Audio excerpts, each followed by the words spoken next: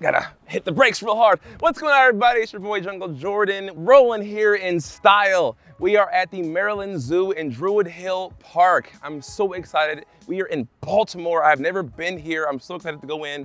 We have some special encounters ready for the day. I'm excited. Let's have some fun. Let's go in.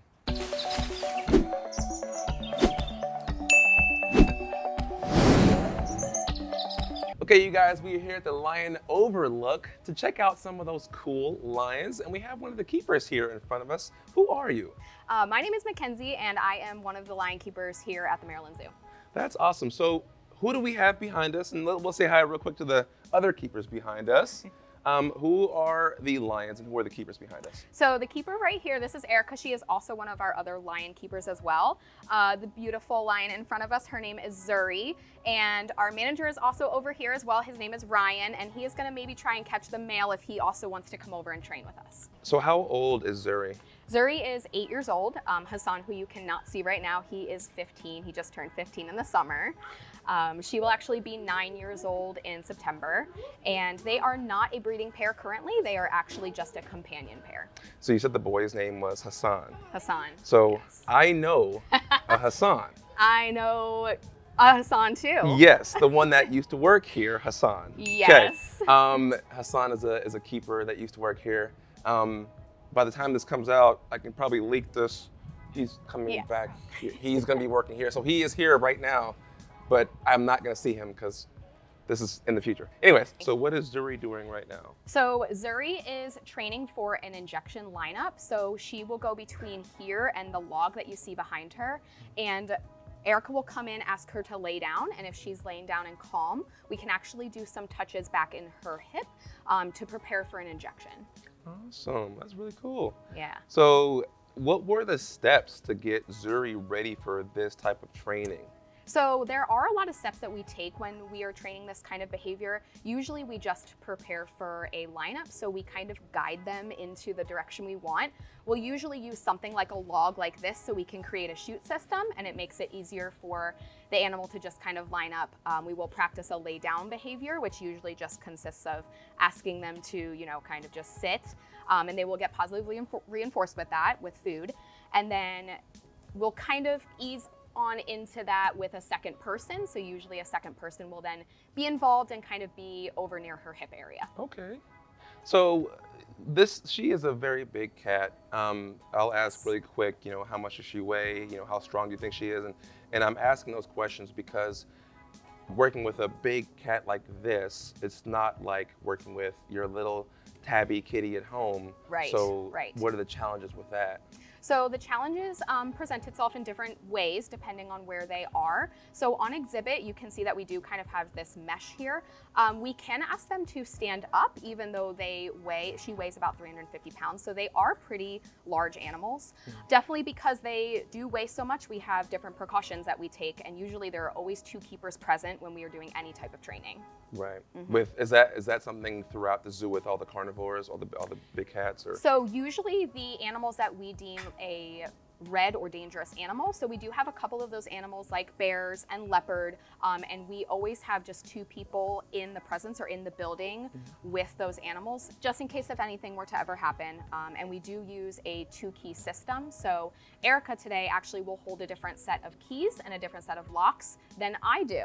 She has to follow behind you. So she has to open different doors before I can open a different door. So we really take every precaution we can with a dangerous animal like this. Safety is very important. Absolutely, yeah, especially with these animals. So as we're doing this whole thing so far, I'm just hearing low grunting sounds from her. Now, how would you describe those little sounds that we're hearing from Zuri? What do those grunts mean? So they could honestly mean a different variety of things, in my opinion. Usually we are hearing those things if we are getting a little bit of frustration, if they are vocalizing because they would be more excited or they're enjoying the training. It's definitely different with every animal. I would say with her, sometimes it's a little bit of sassiness that she's giving us during the training sessions. But yeah, it can definitely be different with every animal. I've worked with a lot of cats. Yes. And I can tell you, I've always had more interesting times with the lady cats. I'm just going to say that. Yes, they have definitely. a little bit of sass. Yes, You know, yes. They have personalities. They're the ones that have to do, you know, kind of all the work. They do. So strong personalities. Yes, they have to have strong personalities. I love sure. that. Yeah. I love that. Yeah. So I want to learn a little bit more about you. We've talked about Zuri here. Tell me about yourself. Why did you come here? Why did you enter the zoo field? What's going on? That's probably one of my favorite questions. I started here about 4 years ago. I'm coming up on 4 years. But I really just wanted to move out of my hometown. So I did start at another zoo in Pennsylvania, where I'm originally from. And that was really just where I wanted to go. I didn't want to live in my hometown anymore, you know, very close with my family and stuff, but I still wanted to experience a larger zoo. So I came from a smaller institution, and I worked there for about 4 years. But there we had giraffe, we had some things that I work with as well. When I was looking for another job, I really wanted to I wanted to work at a larger institution with larger carnivores and things like that I didn't have the opportunity to work with. So I sought out this team specifically, and my team actually consists of lions, cheetahs, giraffes. So I have a nice variety of animals that I take care of. And I really do enjoy just getting that different variety, and that's what I was seeking out. Okay, I don't know if you know this. Did you see my glasses? I did see your glasses. Okay. Yeah. Do you know my favorite animal? Is it cheetah? Yeah. Yeah. Okay. I just once you said that, I immediately decided to become best friends with you. If that's okay. That's okay. Cool. So I have another important question I like to ask all the keepers that I meet. You know, we work with these animals. We spend a lot of time with these animals, and I just want to ask, what do these animals mean to you? How important are animals like Zuri to you? So these guys mean the world to us, and I know that you can probably relate to that as well. I definitely got into this job because I cared about conservation, education, just getting that word out there and really spreading the love for exotic animals. I've had animals growing up my entire life. You probably did too.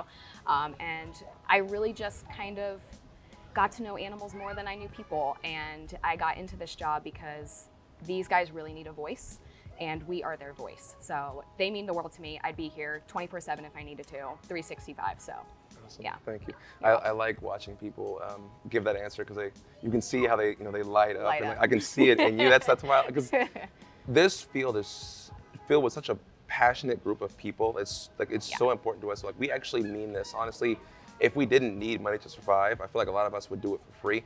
But that being said, we need money, y'all. Okay. All right. Thank you all for watching this video. Thank you for hanging out with us, Mackenzie. I really appreciate it. Yeah, of course. And I'm ready to go see the next animal. I think if there is something else. Yes, there are other animals. Okapi. Okay, don't tell me. Don't tell me. I didn't hear anything you just said. Okay, I'm leaving. Goodbye.